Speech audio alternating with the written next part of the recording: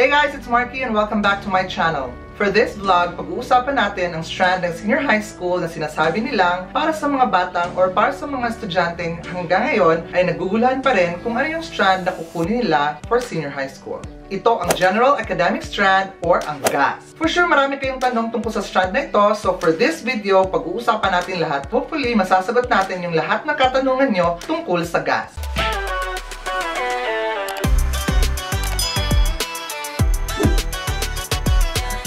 Ang General Academic Strand or GAS ay isa lamang sa 4 na strand ng academic track ng senior high school. Pero bakit ito tinawag na General Academic Strand? At higit sa lahat, para kanino ang GAS strand ng senior high school? So ito na nga ang 10 things you need to know about the General Academic Strand of senior high school. Number 1, GAS is for the undecided. Ang strand na ito ay para sa mga estudyanteng hanggang ngayon ay undecided pa rin kung anong strand ang kukunin nila sa senior high school. O para ito sa mga naguguluhan on what they're going to pursue in the future. Laging tandaan, especially that you are still teenagers, may mga bagay na sadyang malilito ka talaga. O mga tanong na hanggang ngayon ay wala pa ring sagot. Kaya naman, ang General Academic Strand offers the safe zone for those students who would like to test everything first kung saan sila magaling. So ano ba yung factors na nag-contribute sa inyo para kayo ay maging undecided? Number 1, family. Minsan may gusto yung pamilya mong strand or course pero ayaw mo naman. O yung friends mo na undecided din. At syempre, yung environment kung saan ka nabibilang. So again, it is normal na sometimes maguguluhan ka. So sa pag-e-enroll sa senior high school, the General Academic Strand is the right one for you. Number 2, GAS is the most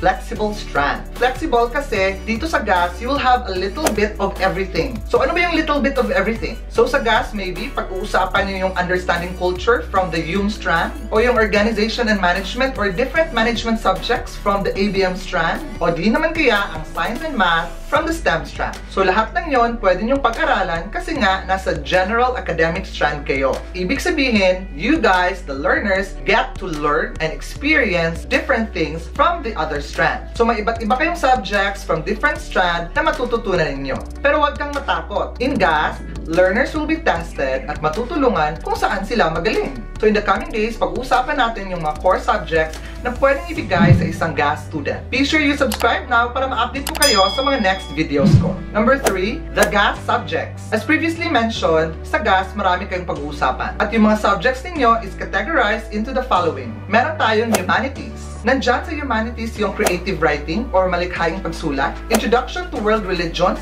creative non-fiction, at trends, network, and critical thinking in the 21st century culture. Meron din kayong social science. Nandyan yung Philippine politics and governance, community engagement, solidarity and citizenship, at higit sa lahat yung discipline and ideas in social science. Meron din kayong applied economics, organization and management. Meron din kayong disaster readiness and risk reduction, work immersion or yung OJT ninyo, at higit sa lahat, ang isa sa pinaka-importanteng dapat nyong malaman tungkol sa GAS ay mayroon itong 2 electives. Ano ba yung electives? Ang elective ay any specialized subject from the other strand. So mabibigyan kayo ng pagkakataon na pumili ng 2 elective mula sa kabilang strand. Pwede kayong pumili ng specialized subject na mula sa STEM, for example, Chemistry 1, Pre-Calculus, Biology 2. Sa ABM naman, Business Mathematics, or Fundamentals of Accounting. Sa UMS, for example, World Religions, and Trends in the 21st Century.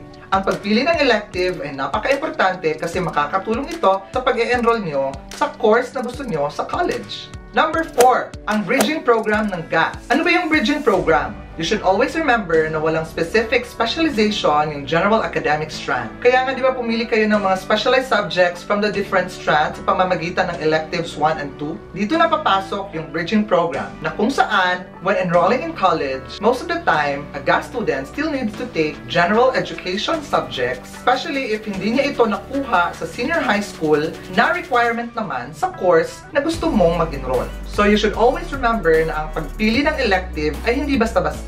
Make sure you're thinking about what course you're going to enroll in college or ano yung profession na gusto mong kunin in the future. Siya nga pala, pag may plano kayong mag-take ng entrance exam, meron tayong mga free reviewers na makikita nyo sa description box below. Number 5, the GAS courses. Ano ba yung pwedeng makuhang course ng mga estudyanteng nakagraduate sa GAS? The truth is, wala namang pagkakaiba ang mga courses na pwedeng makuha ng isang GAS student doon sa makukuha ng mga nakagraduate sa STEM, UMS at ABM. Kasi nga sa GAS, diba, it's General Academic Strand. So pwede kayong pumasok or pumili ng course na gusto nyo.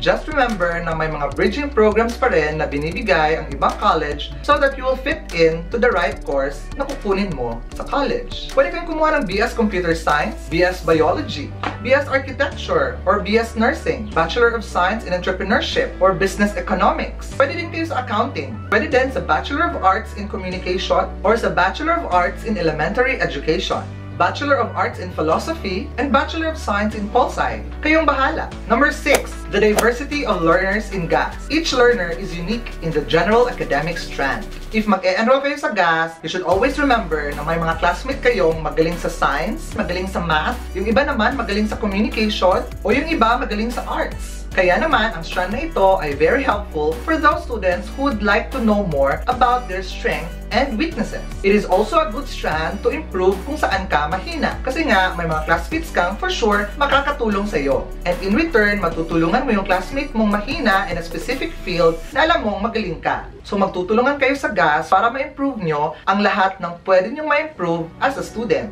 Number 7, versatility. When you enroll in the General Academic Strand or GAS, you should have an open mind or heart and ready to learn a lot of concepts and topics from the different strands of senior high school. Kasi nga, diba, you will get a little bit of everything. So ang the best nyong gawin, make GAS an opportunity to learn a lot of new things in senior high school. Because after all, if versatile kayo, you will be able to adapt to many things and concepts and lessons na makakatulong sa inyo so that you can survive the senior high school life. Number 8, sa GAS, mahasa ang inyong critical thinking at creativity.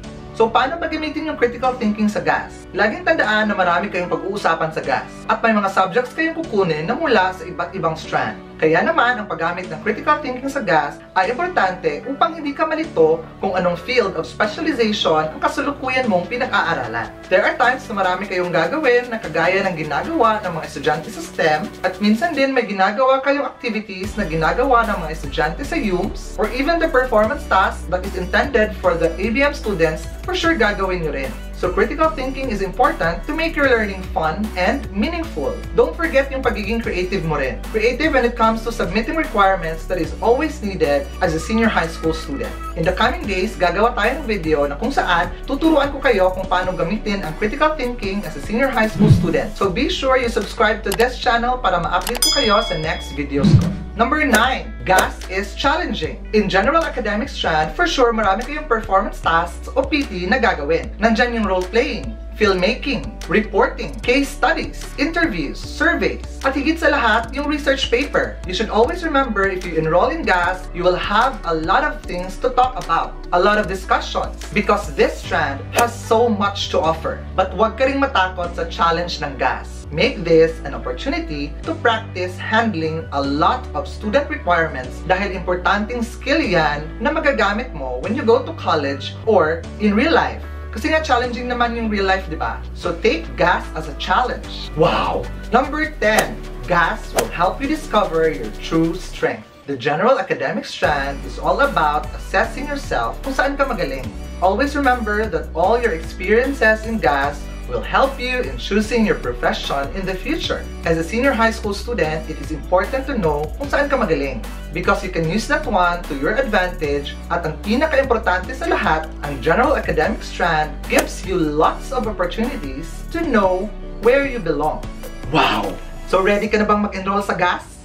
If gusto nyong malaman yung ibang career-specific strand ng senior high school, may mga link tayo sa description box so you can check it out. May mga free reviewers din tayo na nakalista sa description box below upang magamit ninyo sa inyong mga entrance exams. Don't forget to like and share this video and subscribe to my channel for more senior high school tips and advice. This has been your friend, Sir Marky, saying, Laban lang!